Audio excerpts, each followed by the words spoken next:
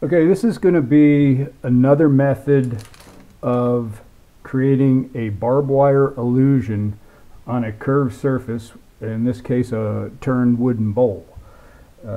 What I've done is I've masked the edge of this bowl off with sections of masking tape, and there's probably better things to use that would go around this, but I'm just using what I have on hand and what somebody else might already have. And I've laid out with marker here 6 positions where the barbed wire will be.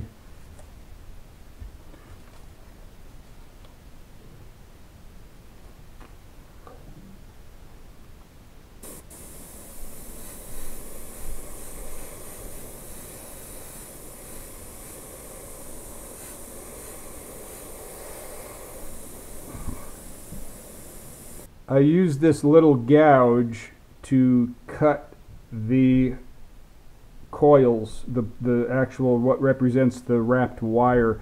I use this little gouge. When I go back and I cut this mask out, I should be able to just match that up and get nice precise cuts when I end up pulling the masking tape out. So I'm just going to continue on doing this. Again, these are just to give me a target to do the wavy wire, and also an indication on where to stop my cutting. So these will just be guidelines. I'll do a wavy look, separate the wires, and these are not critical because they're just guides.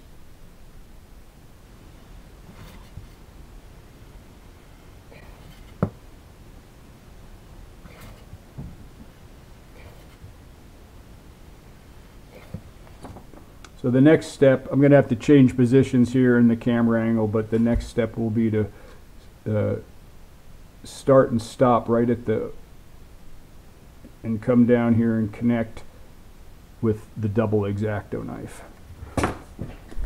Okay, I think this is a good camera angle. So I've got both wires cut in by my double X-Acto knife. And so next I'm going to cut out the barb coils, and I'm going to do that. I think you'll be able to see that. I'm going to do that with this little gouge. I'll press, you know, from both sides where the bumps of wire are, and then I'll use the X-Acto knife to complete that cut. Here's the first piece of wire, just making sure I incise around that.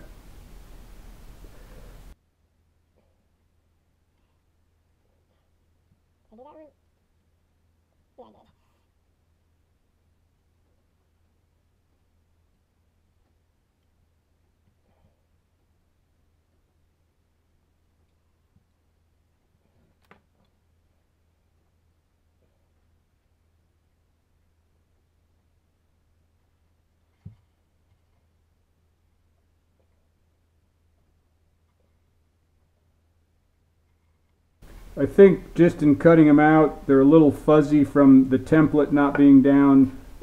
It's actually going to give them a little variety. I still have some leeway on where I cut them out, so they won't look all repetitive.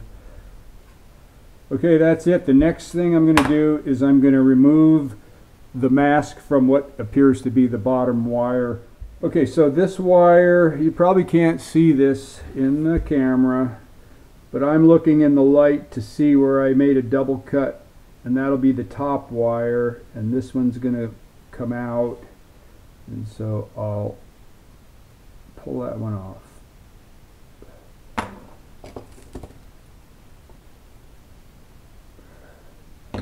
So that's because my sections of masking tape, can't avoid that.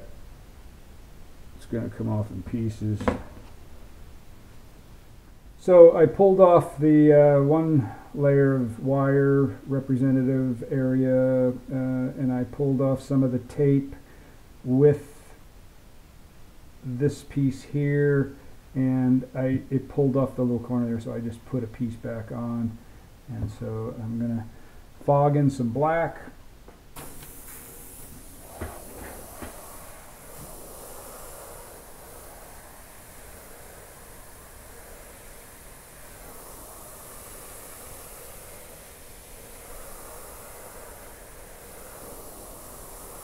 Kind of shooting for the mask, half on that and half on the area to be painted.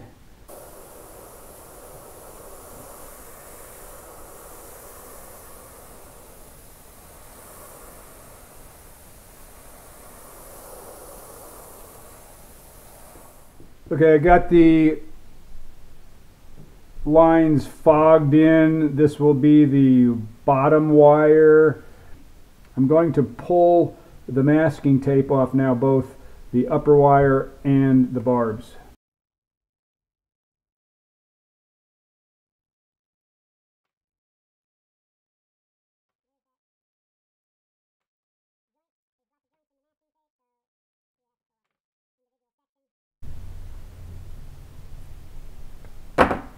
I'll get this all cleaned up and ready for the next step, which would be some more black.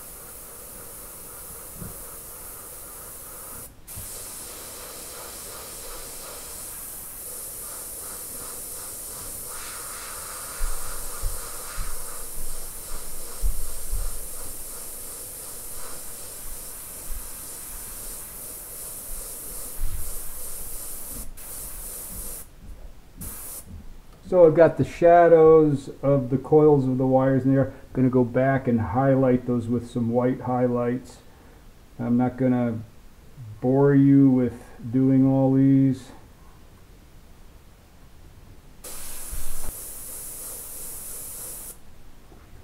I don't know if you can see that, but I'm just trying to create some shadows in the coils of the wires.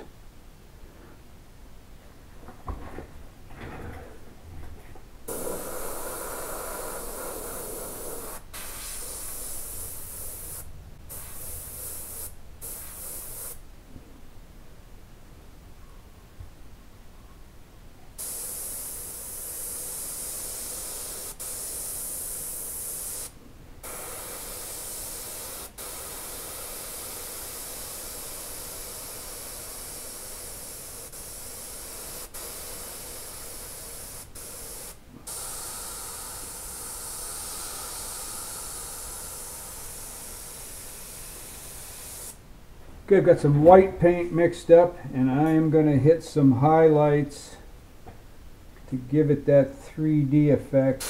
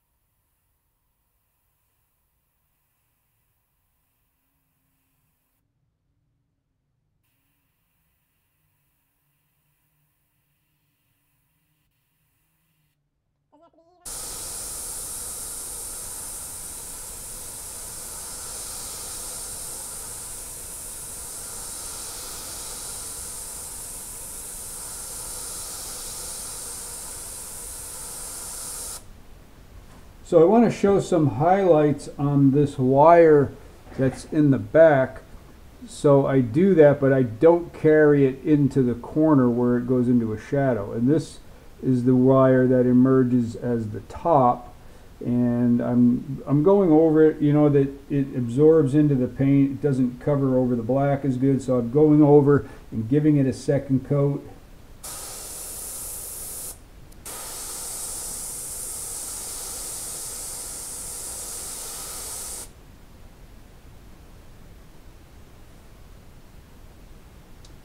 All right, that's it.